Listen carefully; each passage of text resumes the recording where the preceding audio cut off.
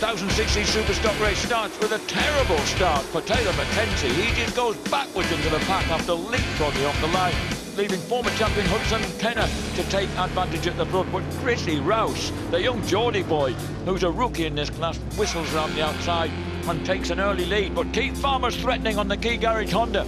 Farmer pushes through to second place ahead of James East.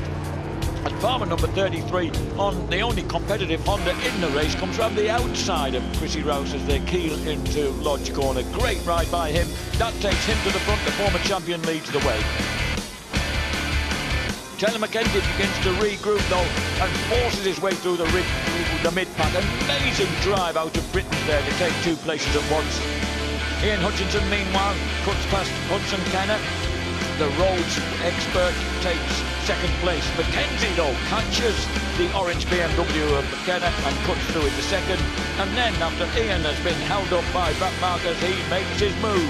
Mackenzie snatches second, loses it again, and instantly books and weaves his way back past the man from Bingley into second place. So the Scotsman in runner-up place behind the former Supermoto champ and National Superstock champ, Keith Farmer.